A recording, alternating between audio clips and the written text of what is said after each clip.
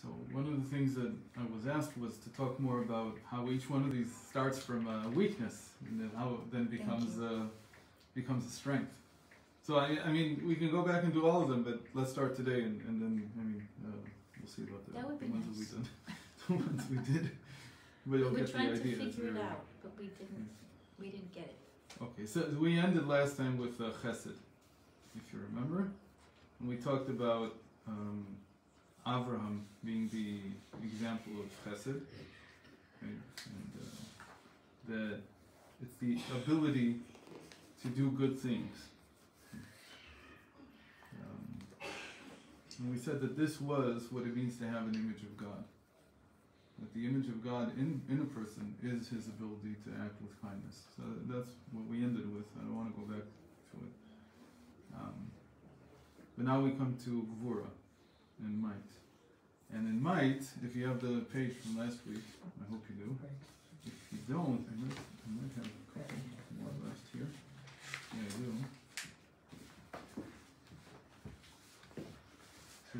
Oh, actually, this is the 5 verses. No, I don't think I was surprised that I gave them all out because I thought that I printed like 10 of them. In any case, I don't think I have them here. Maybe the first you can give to them. Can I see the You bottle? Yeah. Put That's it in mine, there? so. Oh, okay. That's okay. It's okay. Smell, It's it's okay. She can look. You want Yeah. to look? You might want to look. She might wanna look. So with Gvura, so you have the important From task last of year- making sure last that I say week it or correctly. something? With Gvura we have, It's from last time, right? Oh, it's a mixture. so with Gvura we have a very interesting take on what being a man is. And this is maybe the one that illustrates the weakness almost the most. The other one that you would expect to have a lot of weakness in it is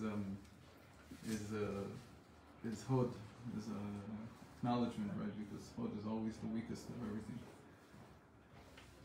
So in Gvura we have the statement in the Talmud. It says, Rabbi Yochanan says that Adam, the word Adam is an acronym. It's a very not well known acronym. He says it's Adam is Efer Dam Mara, or dust, blood, and bile. What's the word for bile? Bile is Mara, Mara. Mem Rei Shei. There's four Memma. Mem Rei Shei. There's four different biles. Dust is Efer. Aether? Like I am dust and ashes. So really, actually, afar ve'efer is really ashes. It's not dust. Oh. I don't know who made a mistake in the translation. Actually, it's kind of surprising that they made this mistake. Ashes. So ashes, blood, and bile. ABB. And what's the idea behind this? That this is in this Rabbi Yochanan says this in the middle of a page and a half in the Talmud that speaks about humility and the vice of arrogance. It's really where a lot of what we learned in rectifying the ego was taken from. There's a page in Sota, page 5.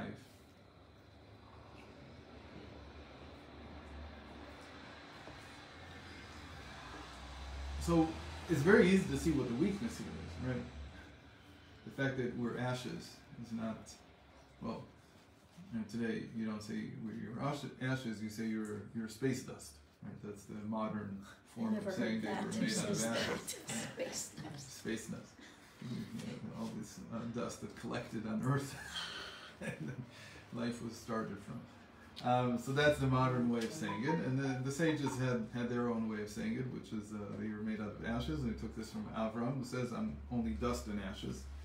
And what do you mean by ashes? You mean that dust is the inanimate part of me, and the ashes are what's left over from the growing part of me, the vegetable part, the part that does grow, the part that is alive.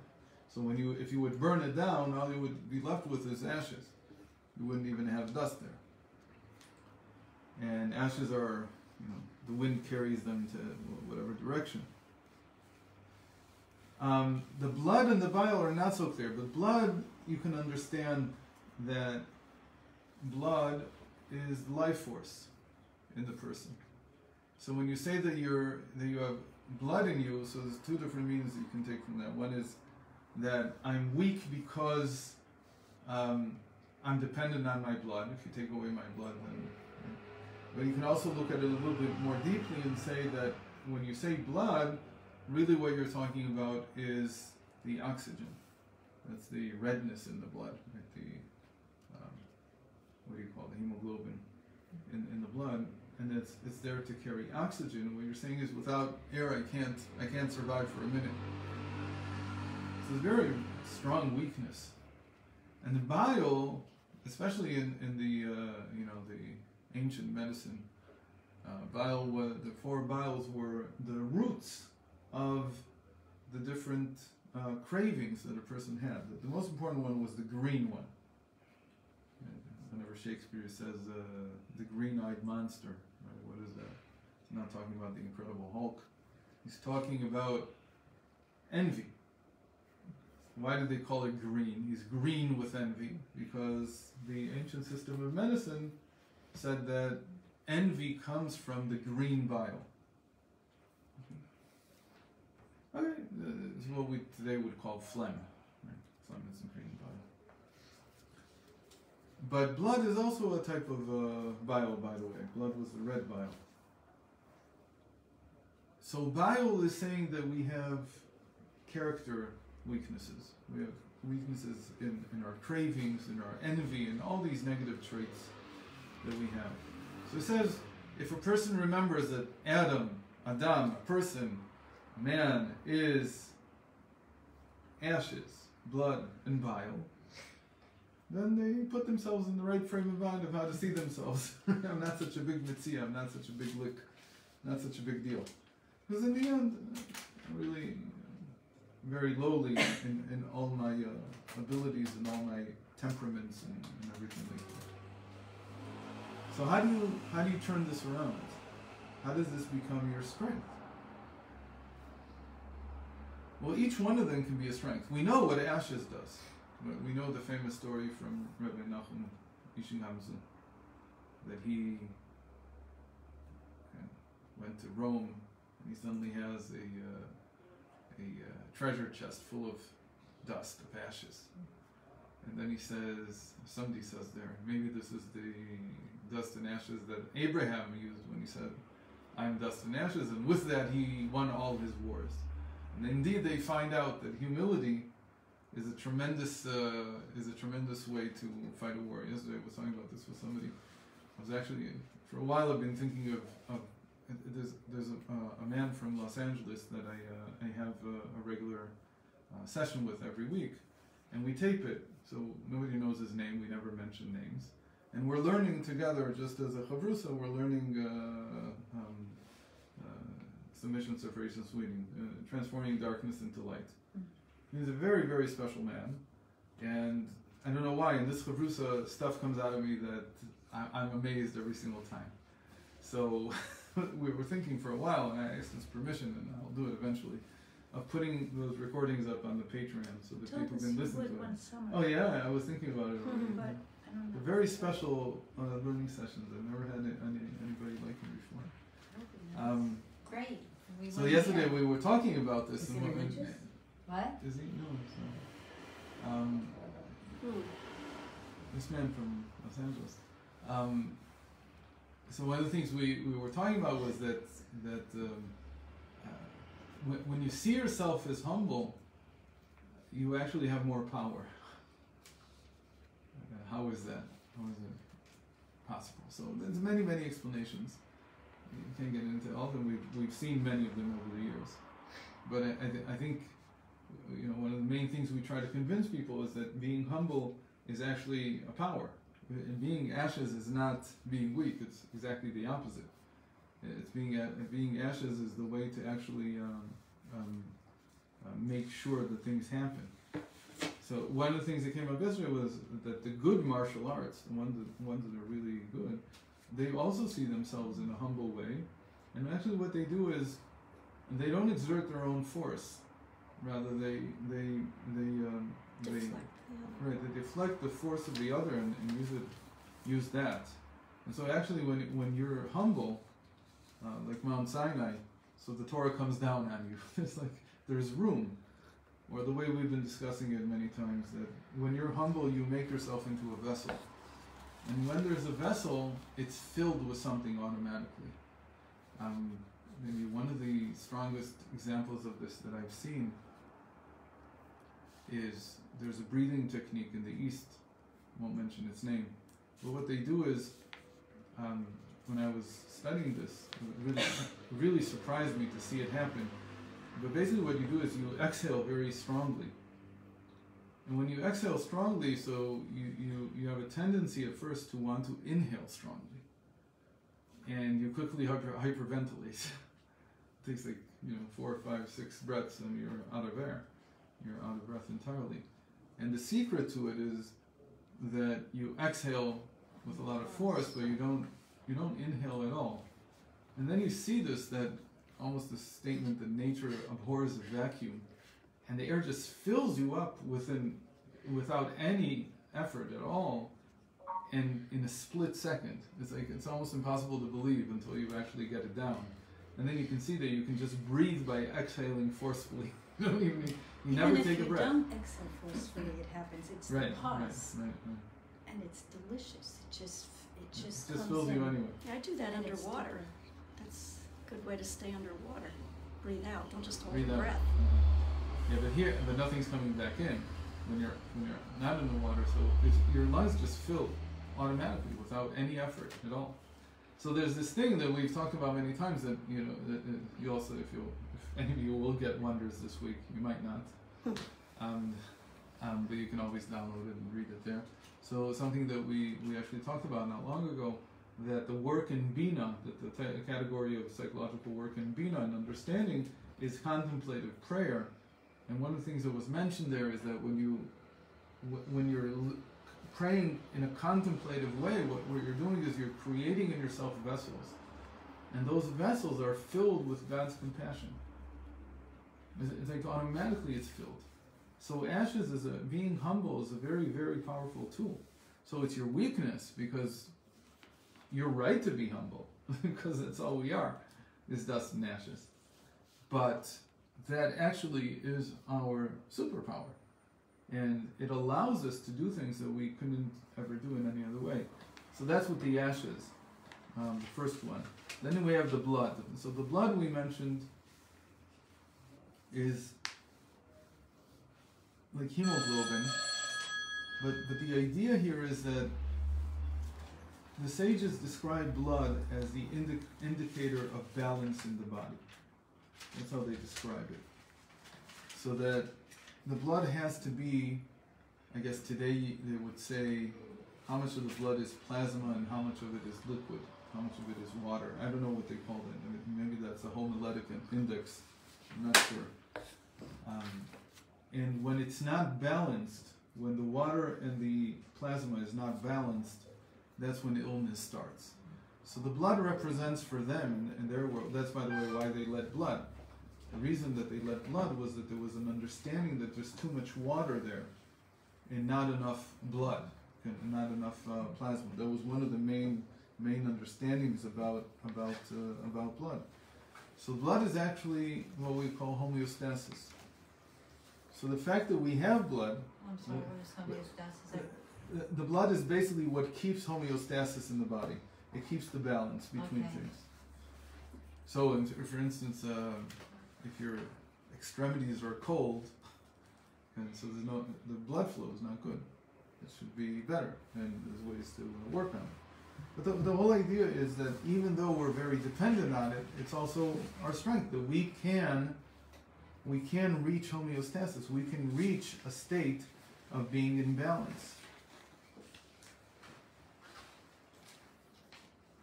Okay, so that's Bura. Bura is, again, it's the bodily functions, and all of them are very weak. The human body is very weak. It doesn't have any particular strength, it doesn't have a shell, it doesn't have an armor, it's not robust enough, and so on. But for all its weaknesses, what it has in weakness and makes up for in agility, you could say, in its ability to keep the balance. Like for instance, if you look at a human being is not supposed to cook like a frog. Right? Frog, if you put it into, because it's amphibious, you put it into a pot and start cooking and boiling it, it probably won't feel it because there's no homeostasis in it. It doesn't realize what's going on. So eventually it'll just boil alive. But a human being, because of homeostasis, we feel that one part of us is becoming too hot, or we're entirely becoming too hot, whatever it is. That we feel. That's why we're not cold-blooded. Right? We're warm-blooded. Our blood is warm. And that's again, what it means is that we have an ability to self-regulate. So all the self-regulation would be related to Gvura. So that's innate, Right. you're saying. Like it's not like there's any effort. You don't need to make expend that any effort happen. physically. But when it comes to the psyche, so you do need to expend effort, but you can do the same thing.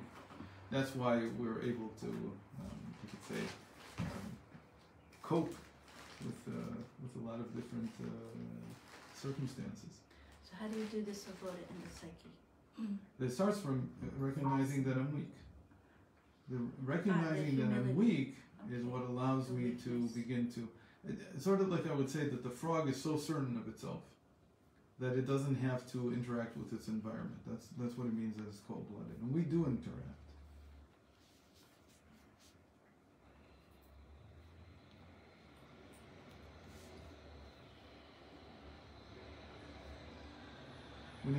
When you're too big and you have too strong a shell, it's pretty easy to bring you down. But when you're small and you're weak, so you have to be careful. There's a lot, the last book that, what's his name? Guy wrote The Tipping Point. Malcolm Gladwell. So his last book was, I think, he started with King David and Goliath. And he tried to argue that it actually wasn't a fair fight. Well, the premise there is, and we said this, that the Maccabees are described as weak, and they won against the powerful. And the weakness again is the sign. Well, if we have to say it a little bit more, the weakness is the sign that we have to reach balance. That's the thing that someone who's not weak doesn't feel. They think that everything's fine as it is. Like that's our vulnerability. Right. Our vulnerability is, we have many vulnerabilities. The one here is that we have a weak body. We have a weak character that tends to, I spoke to a naturopath on Shabbos, and he said to me that he always limits it to 80% what they need and 20% he doesn't get involved. He lets them do whatever they want. Because they say it's too hard to do 100%. Most people will gain nothing because they'll break after, they won't be able to handle it after a week. So you didn't gain anything. So he says when you take it into account that there's a weakness, you can actually balance things properly. And it could be that because of that, that's exactly what it is. That's how the Rambam describes it, that every change that you should make it very slowly. So it's like taking into account that because you're balancing all the time, then it's a longer process and you're not pushing it too fast either. So it's like a weakness, but it's also your forte when you take it into account.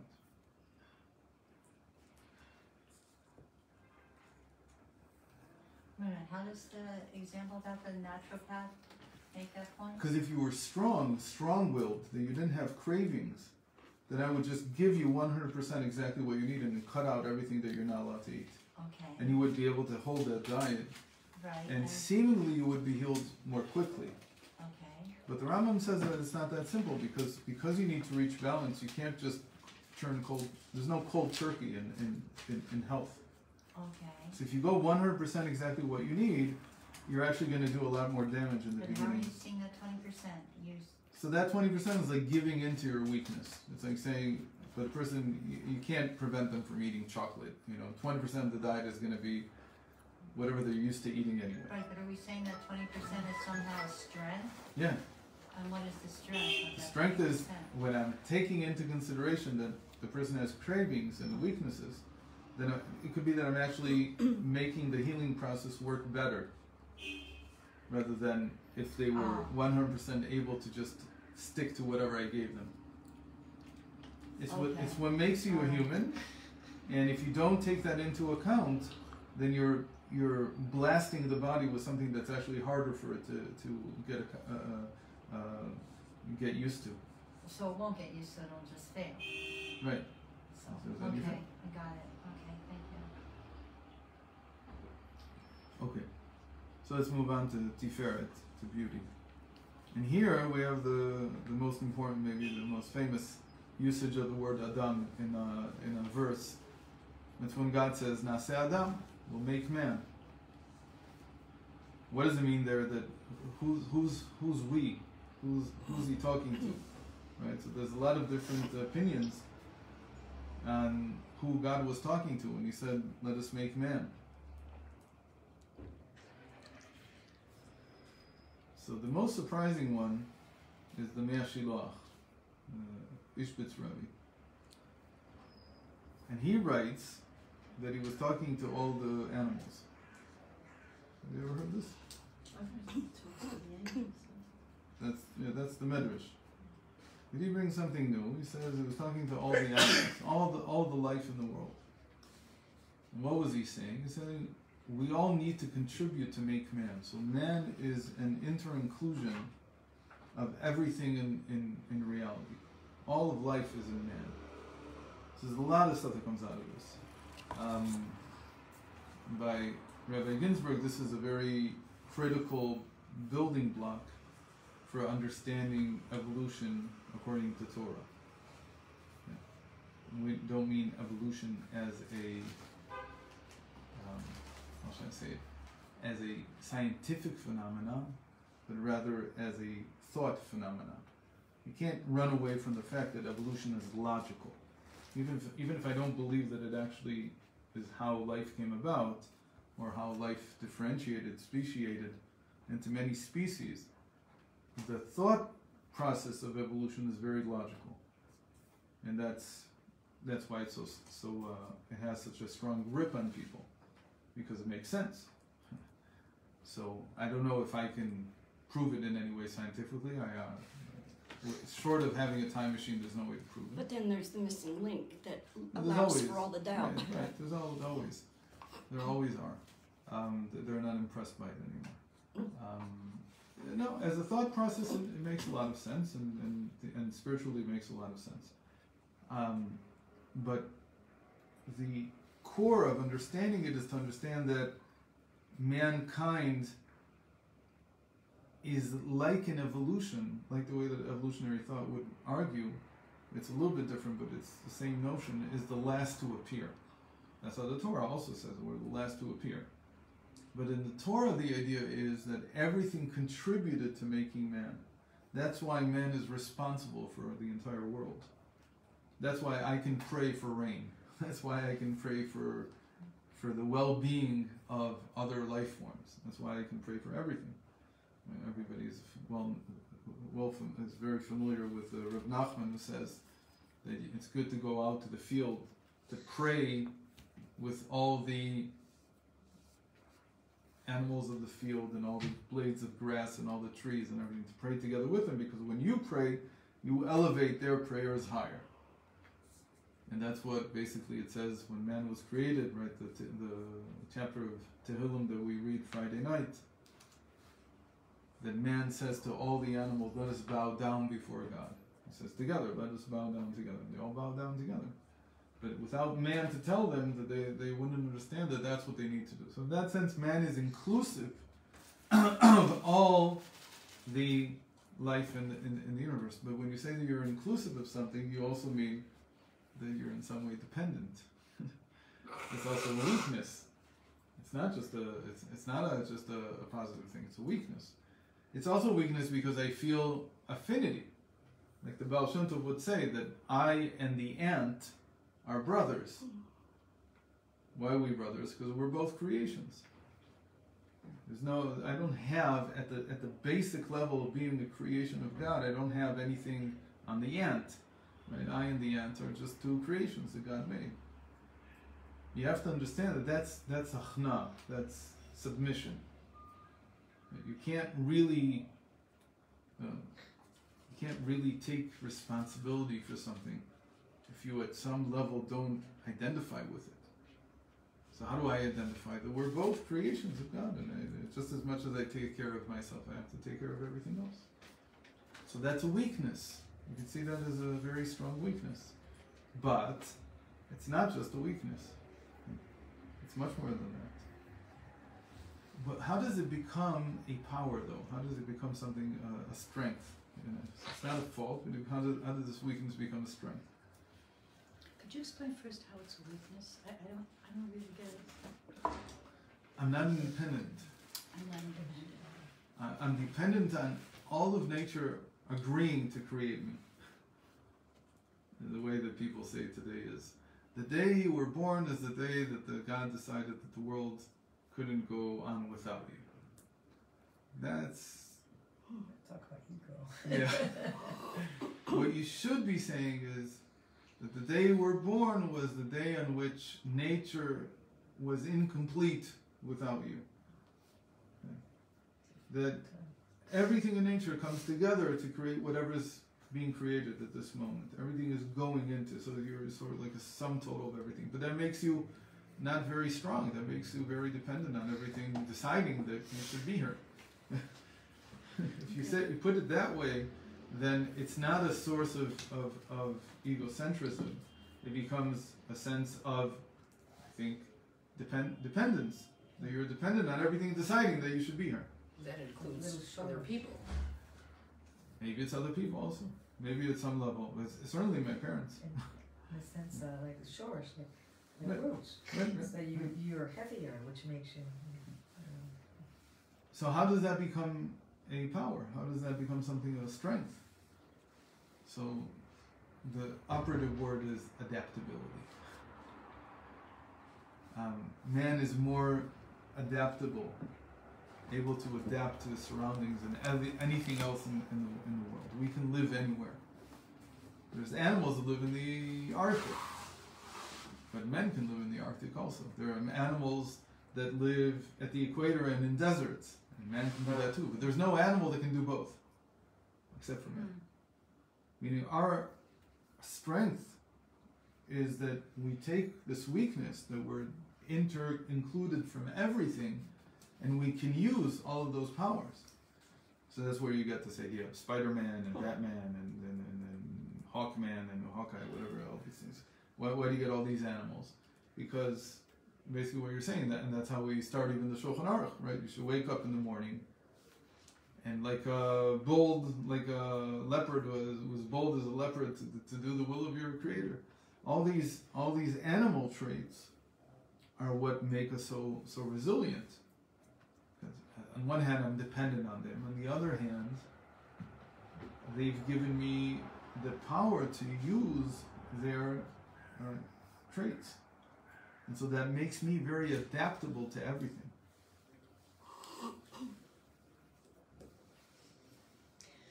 Could you say like it kind of opens the consciousness up into the Achdut? Because we're all one, which is really our greatest Yeah, it's true. strength. But so we're all one, Because and we're what does not. that mean for me? Are we all one in the sense that we're equal? So it says no. We were created, says the Ishbitzer, as a result of everyone else contributing to us. So we're not that equal. We're actually on the bottom of the creation ladder, if you want. But because everything's been funneled into us and we're dependent on everything, because of that, that's why we're so adaptable. That's why we can really go through anything. We can do anything. We have all the gifts of all of creation. We just talked about the gift of dust, being dust and ashes. And even the dust and ashes went into us. So what does that make me? It makes me humble. I can be humble. An animal may not know how to be humble. It doesn't know if it's the alpha dog or the alpha wolf or whatever it is. It doesn't know how to humble itself. It'll get killed. It won't know how to say, "Oh, okay, I defer to you." It doesn't know how to do that. No, they do. You see them. Yeah. It's not they always end up getting really hurt. Just watch Jordan Peterson's video on lobsters. Lobster. It's only because of you that I know about this kind of thing. But sometimes animals, they can feel out and they get submissive. They decide not to fight. That's Seen videos lately that have checked other animals. They're very protective.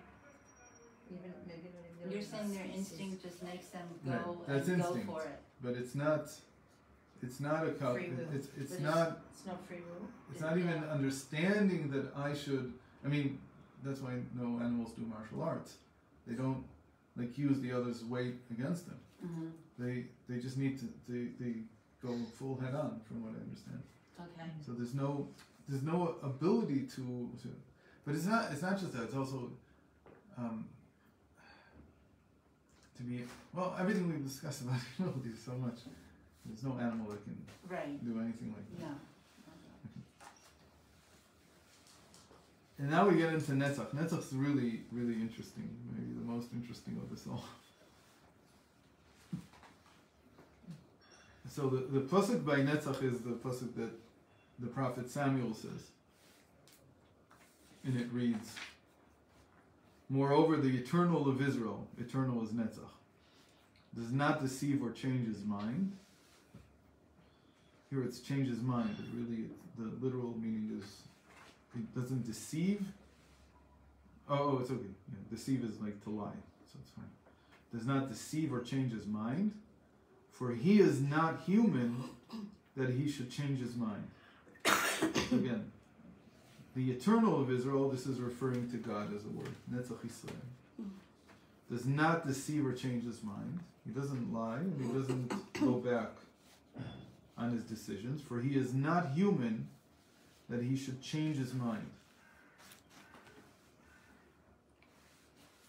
So in Netzach here we have a very interesting something that we haven't seen until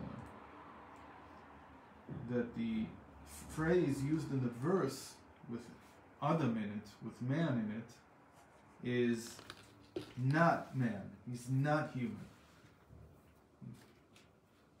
So in Netzach, the power is that you're not human.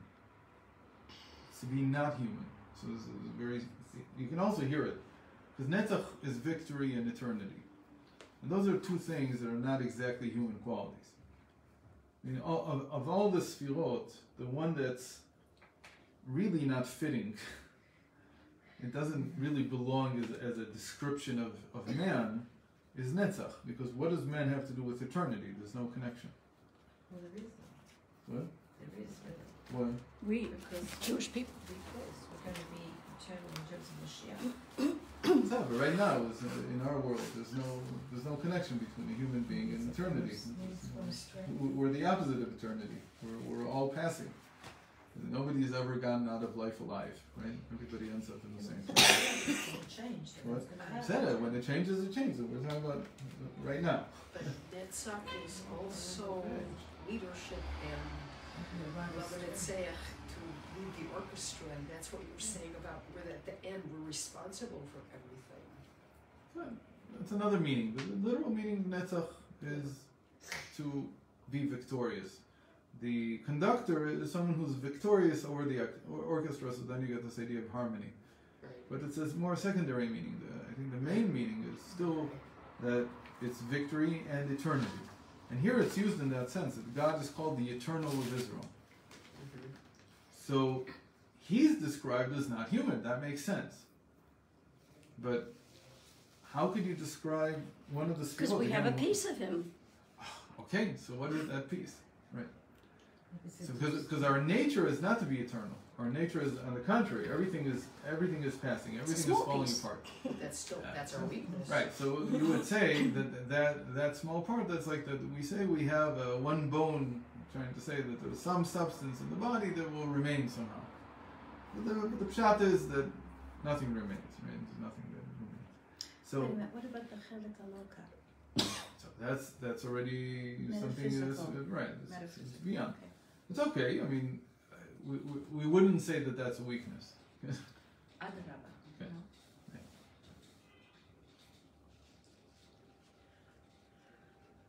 No? So what is this? What does it mean by man to be eternal? So we can't talk about eternity in time because that won't work for us. So we have to have something else. And the verse sort of gives the hint, because it says that the eternal of Israel, he won't deceive and he won't change his mind, because he is not human. So humans do what? They deceive and they change their mind. When you say they change their mind, what do we mean? That they're inconsistent. Right? Why are you inconsistent? Why are we inconsistent? Because we're weak. What do we mean we're weak? We can't carry it through. We make a decision, and it's too hard to follow it. So at some point, we give up on it. So actually, netzach is stubbornness. The power that this transforms in isn't to be eternal, because we can't do that. That's not in our power right now. But what is in our power? What is in our power is to be stubborn. Oh, good. This is a nice flip. Yeah. That's good. Again, what is it based on? It's based on the fact that I am changing my... I'm prone to change my mind. To be stubborn is to go beyond the mind. It's because why do I change my mind? It's not just some crazy fault that I have. It's a weakness. It's a weakness because I can't know everything. So I change my mind. But to be stubborn is to say that in spite of the fact that I should have changed my mind, I don't. I follow it through to the end. And it's stubbornness, it's steadfastness, it's above reason. It's a bad thing, isn't it? I mean, I know. So it can be a bad thing, and it can be a very powerful thing. I always, because I don't have so many stories to tell, so I've told you many times about a friend of mine who started this company, and for 20 years was running around trying to get clients, and was ahead of its time with robotics and medicine. And he wrote to me, he said, and I should have given up a long time ago. We were in massive debt and it wasn't happening, and everybody left already and was alone peddling his wares in the United States. And suddenly he hit upon it, and he was stubborn. He was a stubborn character, and because he was stubborn, he made it big. So the same thing is true about the Jewish people. Why is it called the Eternal of Israel here? The fact that Hashem is eternal, very nice for him. How does that help me? So it helps us because we take from him that quality of not change. I mean, for us, eternity means not changing our minds. That we decided that the Torah is it, and that's it. We're stubborn. Am kshe'oref, right? It's a positive trait, and can become a positive trait. So everyone in the world tells you, no, this is obsolete. We have a better theory now. We have this. No. I'm stuck with it. I'm willing, even facing incredible odds, even facing every single sign that I'm wrong, I don't care. That's my stubbornness. And why is it?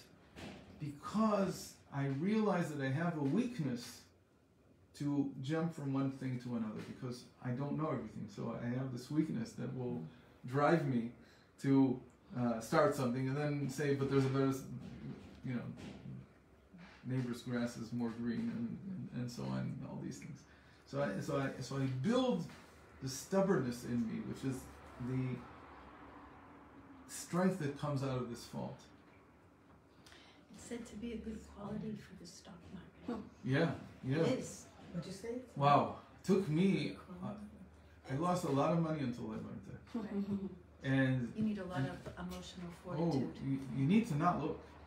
You need to just be stubborn. It doesn't care. I don't care what happened today. I don't care what happened yesterday. I don't care what happened last year. Mhm. I don't care what happened last decade. Just sit there.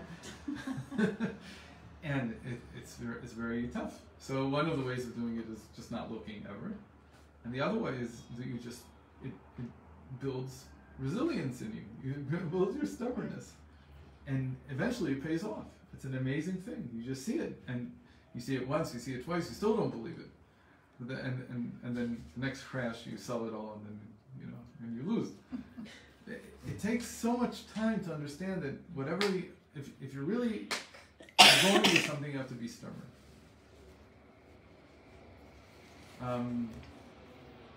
This type of stubbornness is what gets people out of difficult diseases, what's men's marriages, it's what fixes a lot of relationships, and it's what keeps the Jewish people going. It's this quality. And again, it comes from the weakness. The weakness is very real, that we have a tendency to change our minds a lot. And because we change our, because there's always new information, there's always new circumstances, and you want to change things. So that's a weakness, it's true, but you can turn that into something positive when you recognize it. And so you say, I have to go beyond this weakness. And But for the person who's stubborn, they don't see it as a weakness. It's other people that see it as a weakness well, and say it to them. The stubbornness is not the weakness. I'm saying that stubbornness is the remedy. Is the remedy. Yeah. Okay. But it only works if you realize how weak you are. all these weaknesses turn into powers when you recognize the weakness for what it is. Okay. Meaning, if you're just stubborn for the sake of being stubborn, that's probably not going to help you very much. Here we're saying that you're stubborn because you recognize that you can't flip-flop, because your tendency is to flip-flop. So you have to, you keep switching your mind. So you have to combat that in some way. You have to work against that in some way. And then the weakness actually becomes a positive trait.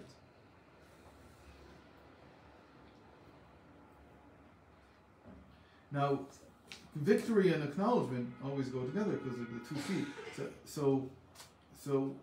It's not so surprising that the pasuk, the verse for acknowledgement for Hod, is very similar in a way, but it's not going to be talking about the resilience or the eternity of God, but rather on the fault of man, entirely on the fault. Here we're just going to bring it straight out. What's the verse? Verse we're very familiar with. For there is no righteous man on earth who does not sin and do good. Everybody sins. Everybody does things wrong. We all make mistakes. We all err. So this is the most salient weakness of all. To admit, because acknowledgement means to acknowledge, to admit something. Lehodot. To admit that we have weaknesses, that we are prone to fail, right? How does our whole rectifying the ego course start? How do we start always? That you're liable for every negative thing you can do. You will do it. If there's anything that's negative, you'll do it eventually. Why? Because that's how the animal soul is. That's how we are.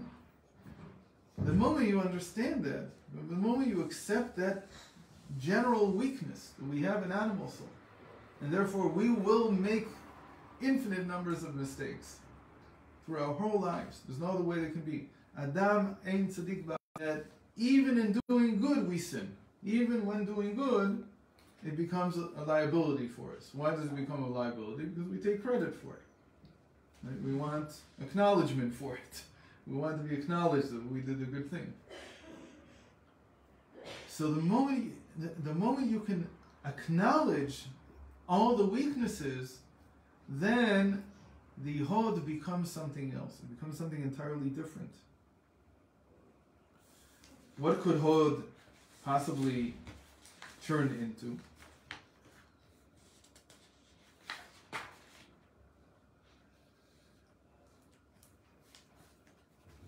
Why is it a power?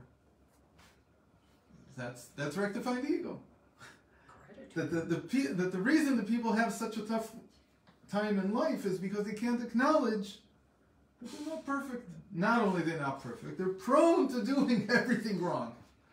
The moment that you can forgive yourself, not forgive, it's the wrong word. The moment you can acknowledge that that's just how I am, 99% of the stress is gone.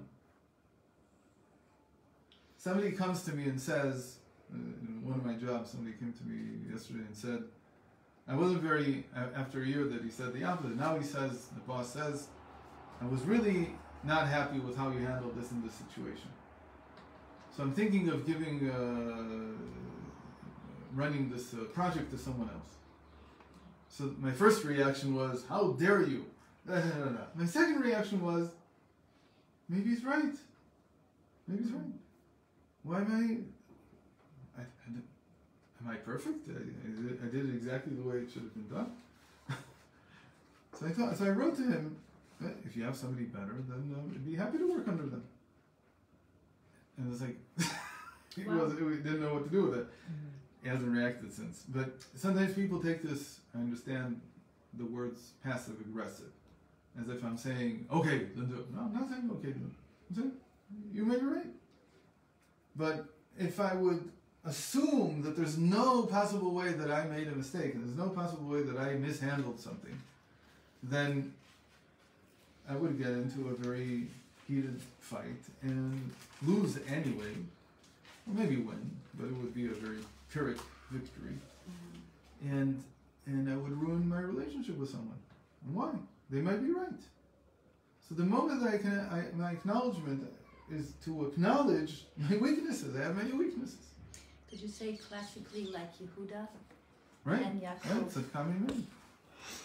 That was, He saved the whole lineage of King David. and he created it. Mm-hmm.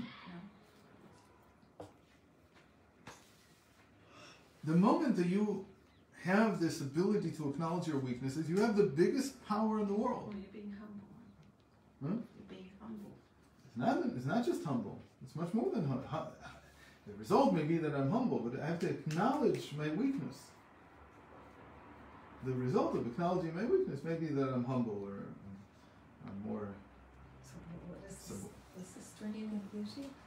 Kind of like the crowd. to deal with everything. To really deal with life. To really deal with who I am. Really not just save things, but actually to make them move forward. Also, like you stand in the emet.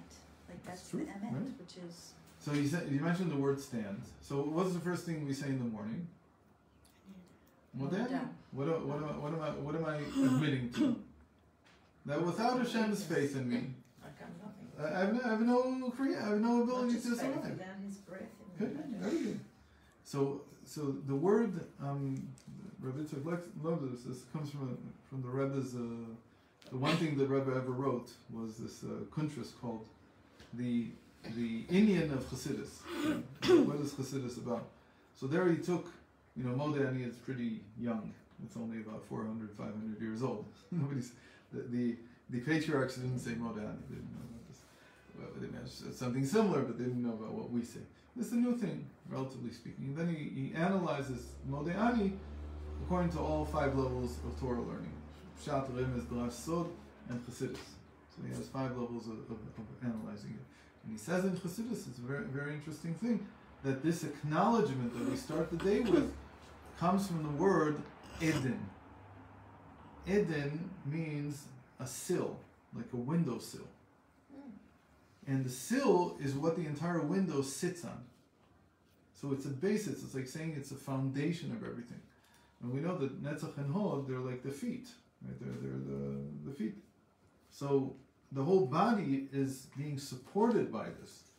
So everything that we are, everything that we manage to be, is supported, is held up by this ability to acknowledge our weaknesses. That's the left foot.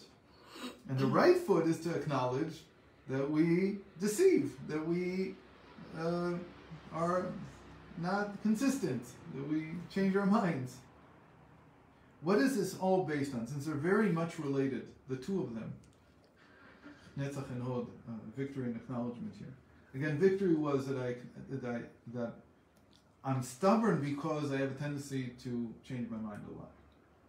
There's a nice word for that when somebody changes their mind a lot. What do we say? Ambivalent? Contradict. No? Ambivalent? No. No? It's a very nice word for it. Flexible? Mm.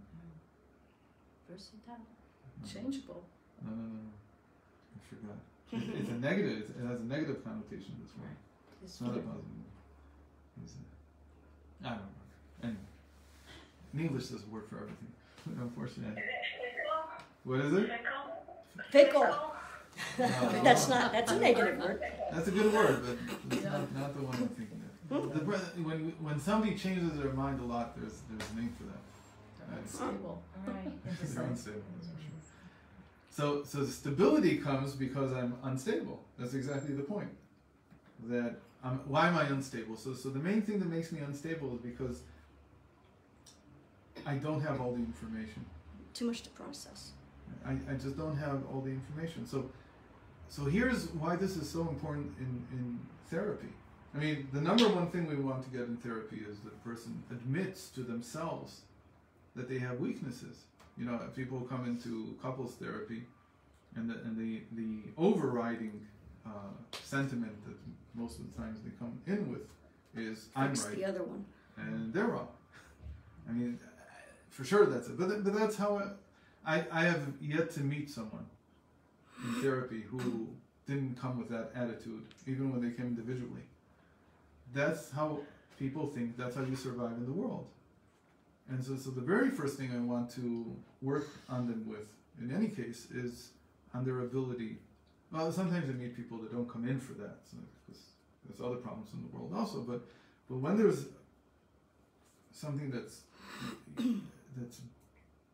harming their well-being, their basic well-being, it almost always involves this inability to acknowledge their own weaknesses.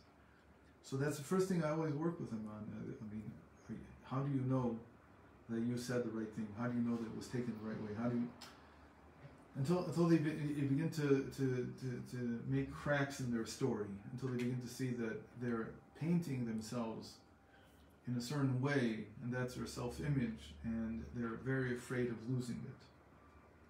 But the moment that you are not afraid of losing your self-image, then suddenly the world becomes a very dynamic, healthy, good place that you can actually heal, and you can actually do good things in. But isn't it a positive thing to have a good sense of self-image?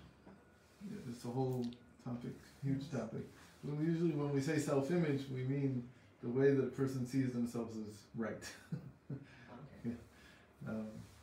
That they have a certain picture of themselves, and they're afraid that this picture will be lost if they suddenly realize that they're not exactly the way that they thought they were. So we usually call it self-idolatry. You make it into a solid granite picture of yourself that can never shift and change. So this is really Netzach and On here are like the pillars, like the 2 feet, the pillars of all treatment. It's all about of being able to acknowledge that I don't have all the facts, and that I'm looking for that word, I'm prone to change my mind a lot. Vacillate. It's also good. It's not it. I'll find it. Anyway, so let's get to Yesod. The foundation is, don't have it here, so foundation is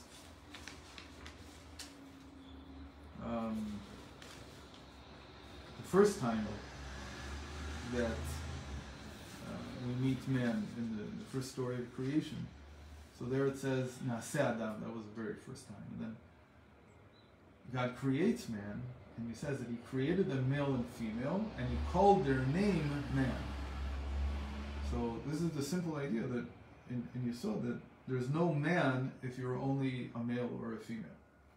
Now this is obviously a very big weakness. I mean, right away you see the weakness in this. because it's much better to be self-contained, to be independent. There's, you know, whenever you see these movies or books about, especially evolutionists like this, that the female really doesn't need the male, right? You sort of flip the whole story on its head. And say it's not the male that doesn't need the female, it's the female that doesn't need the male, because the female can do, big word in Latin, which means self-fertilization. Okay? And there's many species of animals that do this. Snakes do this, and there's a lot of things that do this. And so you have this it's called parthenogenesis. Some words I do remember from time to time. So if we were like that, that would be much better. Why do you need? And we said that there's a whole question in evolution. One of the big questions is why are there sexes? Why is there a male and a female in the first place? So the answer that the Torah has is because it teaches you that you're not self-contained. It teaches you that you're not independent. That's a weakness, but that weakness is your strength. So that's one of the answers that the biologist will give, is because there's sexual reproduction that makes the offspring more viable genetically. They become more robust genetically. That's not necessarily true, but it's a good theory. Because we've seen species that are very robust and they don't have sexual reproduction. Like amoebas, for instance, they're pretty robust. They're also simple, so the argument goes that when you get into a complex situation, then you need to have sexual reproduction, otherwise the genetics are weak. But in any case, the example of this is when Jacob was shepherding Laban's flocks. So how did he choose? How did he select? How did he make the flocks create the type of animal that he agreed that during that week or that month that he would receive from the flocks? So he separated out the animals that didn't want to mate. It says, "Va'ayu ha'atufim le'lavan." Atufim means the ones who were self-contained, so like they were snug in their own coats. They didn't want to connect. If you don't want to connect, says Yaakov, I don't need you. I need the ones that have this weakness that they need to connect, that they need to have this relationship. That's what I need. And from that, I'm going to choose the most robust animals. Those are the animals that will make up my flocks. And on the face of it, it's the opposite. It's the ones that don't need to mate that are the strongest. They don't need anyone. They're independent. They're self-contained. They don't need anything else. But this weakness that we need, that we're made male and female, is our strength. It itself is our strength. Why? So here we get into something that's been all along throughout the middle axis. We didn't mention it until now because here it's really pronounced. That when you have two opposites, that are coming together, so how can you, what do we call that when two opposites are together? We call that a paradox. So for there to be marriage, there has to be paradox. And paradox opens you up, marriage opens you up to something higher than yourself, something higher than even your existence as a couple. That's why we say that through the marriage, the divine presence can come down. Why? Because there's two opposites here who are willing to put their differences, at least on a lower tone, so that something higher can appear. That's the greatness of it. And to do that, I have to turn a blind eye, and I have to not comment about everything, and I have to swallow my pride a lot, and this and that, and all these things. But in the end, it's worth it. Because the strength, the resilience that comes out of willing to admit that I need to be with someone else, that is the infinite itself. Hashem appears now. This is also the same thing in Tiferet. We didn't mention it, but the adaptability that we're talking about. Why are we so adaptable? Because we're willing to be made up of everything. And when we're willing to be made up of everything, we can be everywhere. Like I said, you can live in the Arctic and you can live in the desert. You can be in an easy situation or a difficult situation. You can navigate everything. To be able to navigate everything, that's the power of the infinite. So across the whole middle axis here, there's the power of the infinite that appears, but it's most pronounced here in marriage.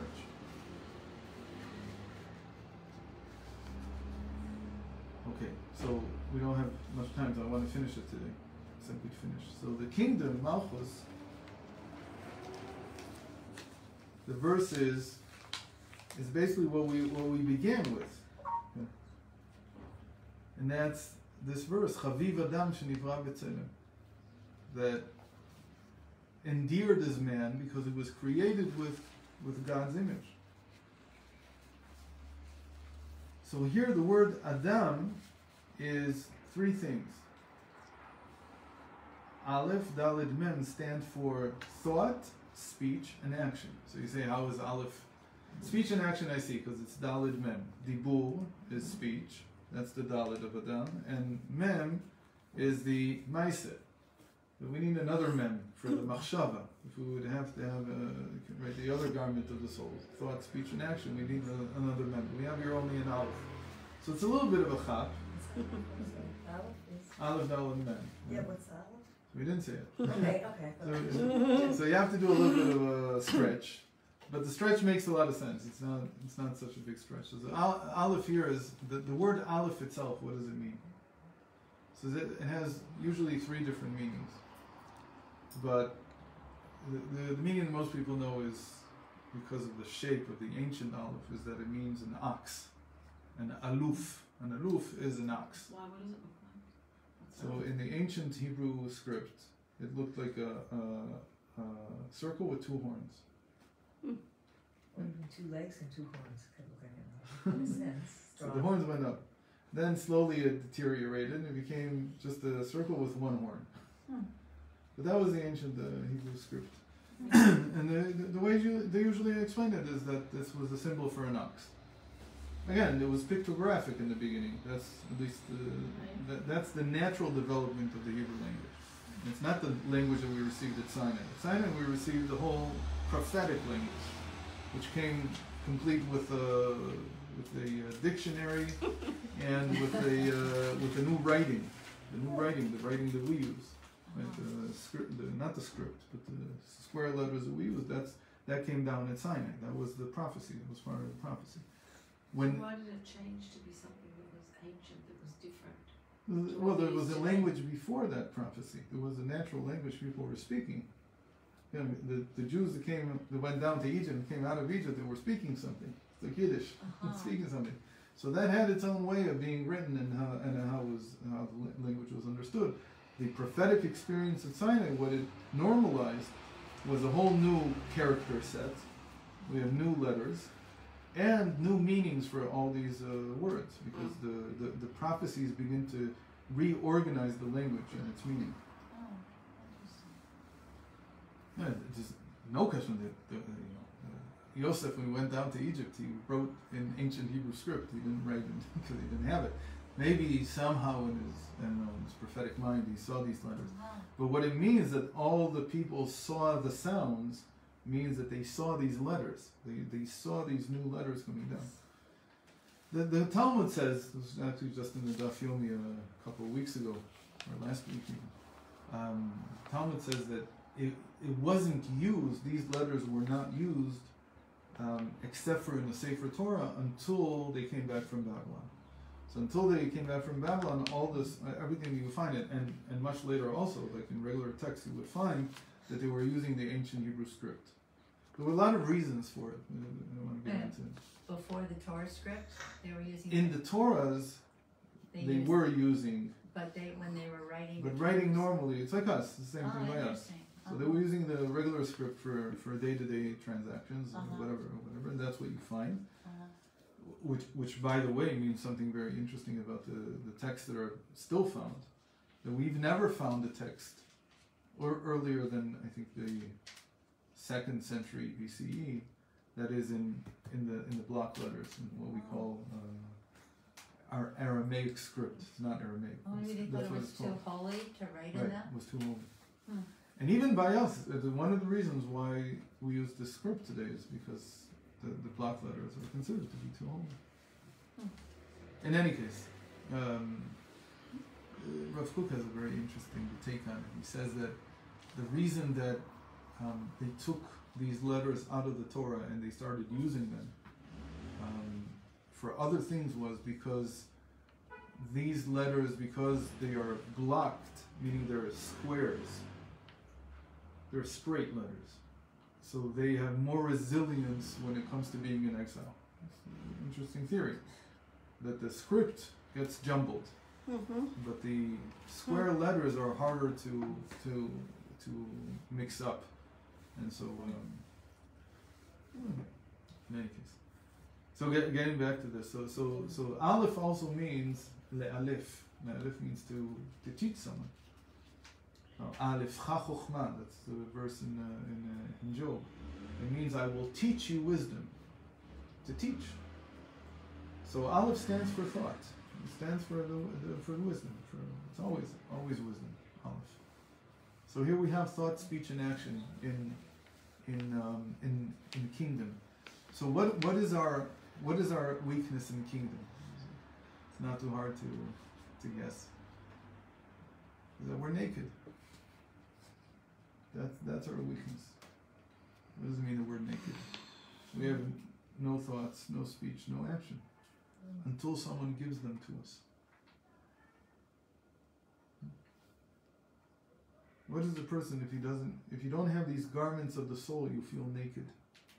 So a person who has nothing to think about, no one to speak to, nothing to do, just immediately feels naked, and we feel like we're not in the world.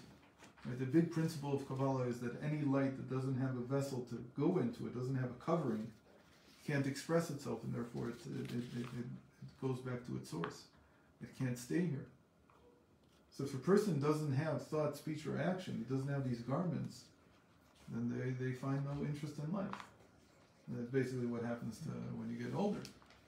Right? I think I've talked about this in the past. There's nobody to speak to because nobody understands what you went through. You can't speak about the 70s or 80s. For me, that's like when I was. But I guess there's people who can't speak about the 50s and 60s. Well, it does get lonelier, yeah. You're lonely. There's no one to speak to. There's nobody understands what you're talking about. Especially your kids. And you don't have the strength. You don't have the koyach to begin to explain. You don't understand. We weren't just created 2 minutes ago. The world, it went through a process to get here. And the young people just assume, well, this is how the world is. So it's just an example that when you don't have anyone to talk to, you feel naked. You feel like no one sees you. You become transparent. So the big principle of Torah is, first of all, that do something. That's why halacha is in Malchus, always. Because halacha is always, you always have meaning. You're never transparent for Hashem. Why? Because even if you're a slave in Egypt, here's a mitzvah to do. I need you for this. So the weakness is that we are naturally transparent. We're naturally naked. But that itself is our power. So we're born without any garments? Most children. No, I didn't. Yeah, but that's the thing. That's the thing. It's physical and it's what spiritual. about Gilgulim? So what? You don't have any garments from No, Gilgulim? nothing. You So have to why? build it. You have to begin to find how to express yourself. So that's the strength. We're weak with Ephes, so the strength is we can build on Right. nothing. Right. That's the strength. Right.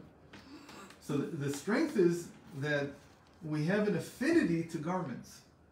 It's a powerful thing to need garments. It's not a negative. It's a weakness, but it becomes a power. Because if you have the garments that are yours, if you made something into your garment, like we say, that every mitzvah can become your shining light, right? We talked about this a couple of weeks ago. If a mitzvah becomes something that you're very connected to, it's what gives you strength in life. You become stubborn in this. I want to. I mean, just a comment. Sometimes I love like books about special people. They have unlimited strength, just like you said. These people that do mitzvot, they can. Yeah, they never stop. Sleep. Yeah. They never stop. You can go from strength to strength. If you don't have something practical, I once tried to count this, but I got tired. How many words do I say every day? I actually utter. How many words do I actually utter every day? It's somewhere. Before 9 o'clock, I utter something like 10 to 15,000 words. I think it's even more than that. Just davening and learning something before for half an hour, I've already said 15,000 words. I have a place in the world. That's how it is. Now imagine somebody who wakes up in the middle of, I don't know, Wyoming. There's nobody around for miles. I mean, maybe he writes a few things down, today on his smartphone. Even if I'm with no one, I'm in a Turkish prison, I still daven. I still say things. I still have purpose because of that. So my garment, not to mention my thoughts. I went to the dentist yesterday, and I was wondering again, what happens when somebody needs to have, has a very difficult dental treatment, and you need to get complete anesthesia. Like there were great tzaddikim who were unwilling to receive anesthesia. Why? Because I won't be able to think. How would I willingly give up these, this hour or 2 hours and not think during that time? That is me. When you're asleep, you don't realize you're thinking.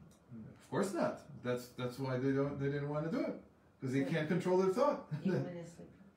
No, they went to sleep because there was no choice, but they also, the way they slept was like, we talked about this, they slept for like 10 minutes and wake up, and sleep for another 10 minutes and wake up. Because why would I waste time in the world not being with a garment? I can't do anything, I can't say anything, and I can't think.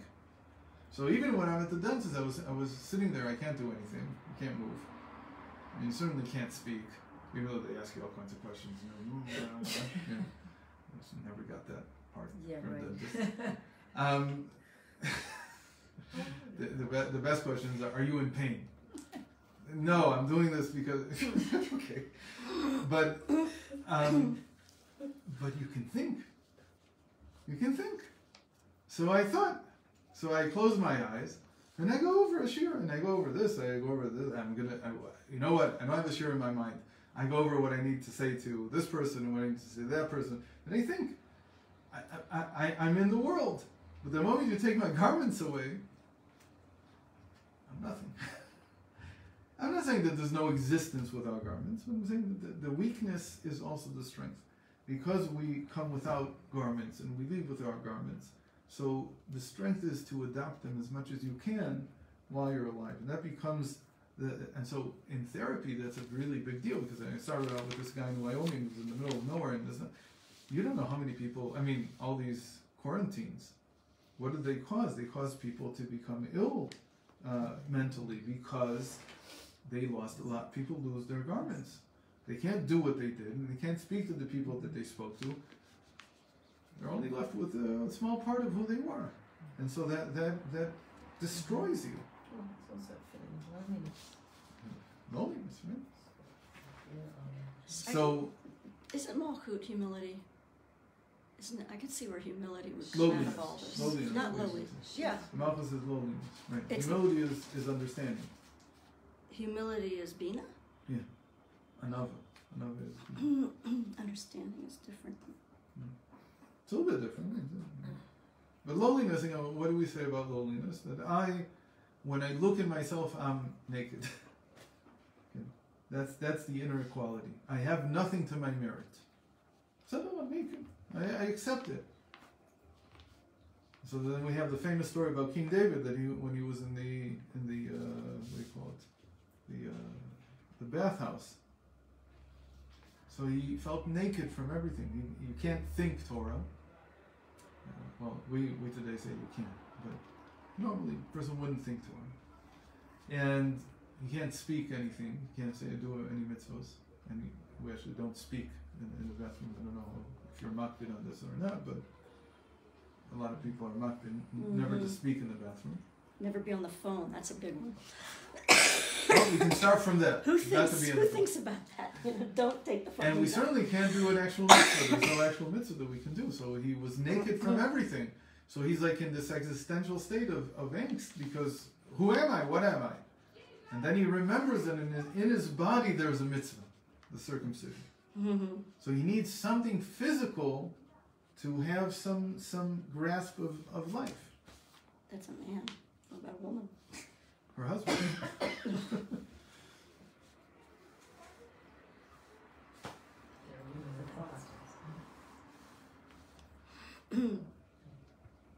Okay, so that's this whole picture of our weaknesses that turn into our superpowers if we go a little bit more dramatically. Okay, so God willing, next week we'll start the fourth class, the fourth lecture. Which is? I don't know, I haven't looked at it yet. We're all going to be pleasantly surprised, I hope. Will you be able to tell us the weaknesses of the first couple of Okay, yeah, I'll try. Thank you. Okay. We were in sofa. Guys, there's an envelope on the table. I don't have a whole afternoon. We'd have to start. We'd have to start like now.